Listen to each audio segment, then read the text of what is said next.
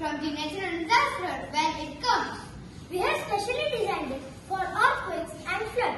We have just used one alarm system.